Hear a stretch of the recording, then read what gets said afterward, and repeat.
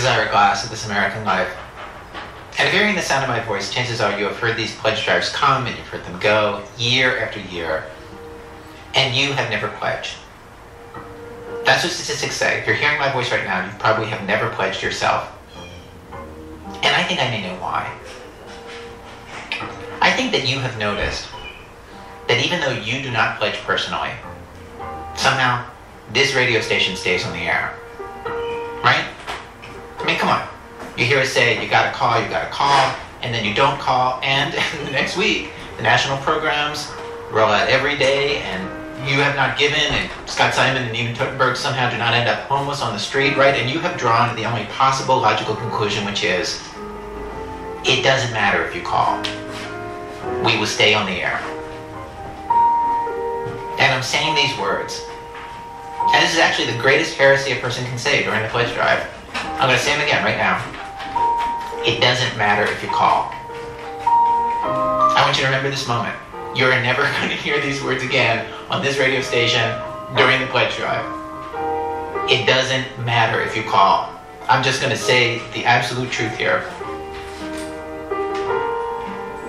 But frankly, I don't think that that is the whole picture. Because although reason tells you that we're going to be fine if you don't call, and reason has dictated your actions during every pledge drive till this point, you've been utterly reasonable, you've followed logic perfectly, right? I'm here to tell you, you got to walk past reason.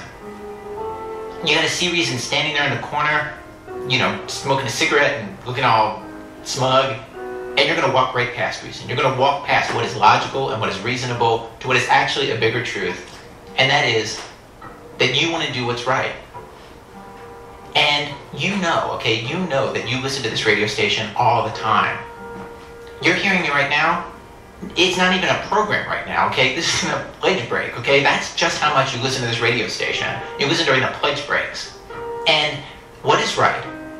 In the simplest way that we teach a 5-year-old, you know, here's what's right and here's what's wrong. What is right is that if you use something, or depend on something, or share something, like you share this radio station with all the other people who listen to this radio station, it is only right to help out and keep it going. If you were to explain this to a 5-year-old right now, you would say, that's what's right, and it is not right to let other people just like you and me, middle-class people with normal jobs and the same responsibilities that you have and I have, it is not right to let other people shoulder all the burden. You know? So yes, you do not have to pledge. We're going to stay on the air if you don't pledge. Somehow, we're going to come up with the money.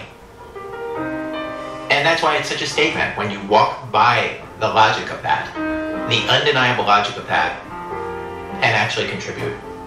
That's why everybody who contributes the first time, that's why they always say, it felt so good, you know? Because it's such an act of faith and community, and, you know, we're all in this together. You know, because the truth is, we are all in this together. You and me and all of us. It doesn't matter if you call. We will stay on the air. And I'm saying these words, and this is actually the greatest heresy a person can say during the pledge drive. I'm going to say them again right now. It doesn't matter if you call. I want you to remember this moment. You're never going to hear these words again on this radio station during the pledge drive. It doesn't matter if you call. I'm just going to say the absolute truth here.